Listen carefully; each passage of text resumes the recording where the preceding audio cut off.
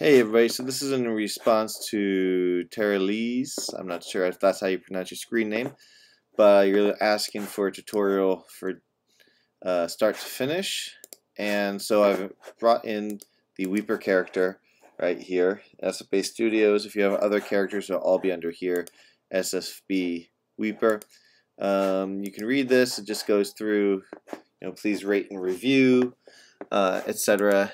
These instructions are probably pretty old, so they'll work, but yeah, they'll work, but they might be relatively old. I no longer do instructions like this because it was too tedious to do the updates, and for the most part, it's pretty easy to use the characters. So this is just going to be how to use it in a game right away. So we're going to create a little terrain.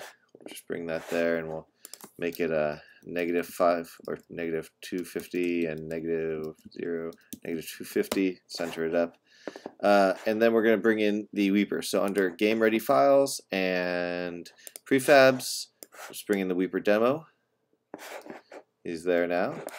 He's got this there. That's for his magic attacks. So I'm just going to hit play, and we'll see him working already. So he's already working. This is what you would see in the game. If we want, we can move the main camera here, and we'll drag the main camera down to follow him, and then we'll look at the animator. So this is the animator for the Weeper, and you can see it's locomotion loop right here. You can double click that, and you'll go into the locomotion blend tree. Just as 3, idle, walk, and back. Over here you see the blend tree steps, so that -1 value would be walk back, +1 value is 1. So if you bring that up, then he walks forward. Bring that back, he walks backwards, and 0 is idle. And of course you can go slowly as well and make him go walk forward slowly. So another cool thing would probably be to add a bunch of cubes over here so we can actually see him walking.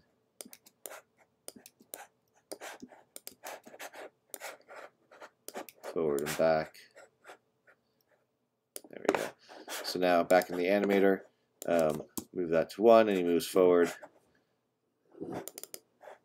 Oops, 1 moves forward, 0 moves back, and -1 moves back. There you go. Click back up here for the base layer. These are all the animations. Now your animation controller might look different than this if you redo it or you add different animations or create your own animations or anything like that. But for the most part, these are just done via triggers. You can create new triggers up here. Oh, you can create when you're not in play mode. But in code, just like you can code the locomotion values, and just look at the Google Docs for Animator controller for that, you can just trigger these by clicking on them, and it'll do those animations. It's linked to all these. Any state will go to any of those. So statue end, there we go.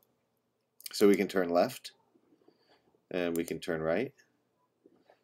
Idle break.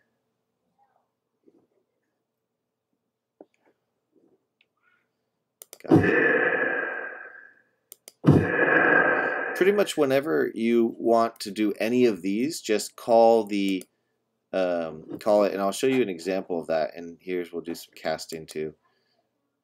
Cast 1 start.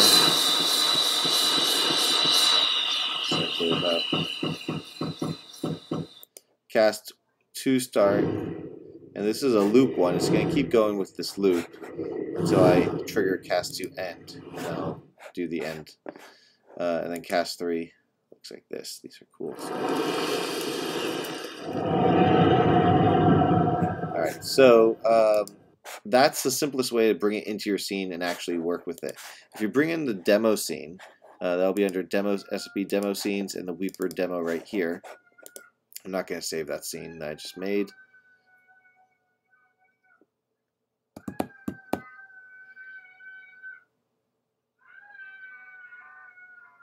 Alright, once that loads, this is the demo scene, and you can actually see how I call the various animations just by going into the canvas. This is the UI canvas. Animation panel, we can look at the ground animations, and then you've got these right here. So I'm calling these via a trigger. an on click. This is a UI button. An on click right here, this thing, I've got the animator set trigger. So you select the animator component right here, and set trigger string, and type that. So again, from scratch, press the plus to add a new on-click trigger. Bring the Reaper demo in here, select the animator, set trigger string, and type in cast1. If you look at the animator again for the statue, the string right here, cast1, this is the trigger. So set trigger cast1, they'll call this trigger.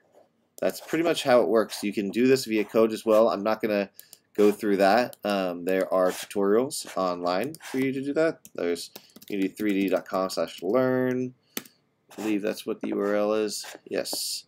And we've got tutorials that you should definitely go through. Let's see. Documentation, of course.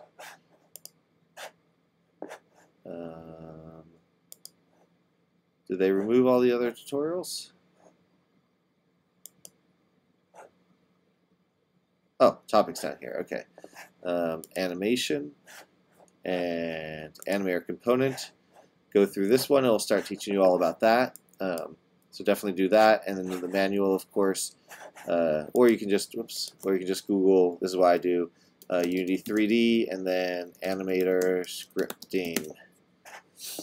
And then, hey, look at that, APIs for the scripting. So you've got all the APIs right here and how to call them, such as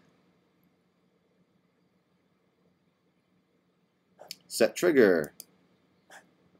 All you have to do is call set trigger with a string name in there, and it will call just like this right here. So in string name, that would be name in quotes, as it's a string.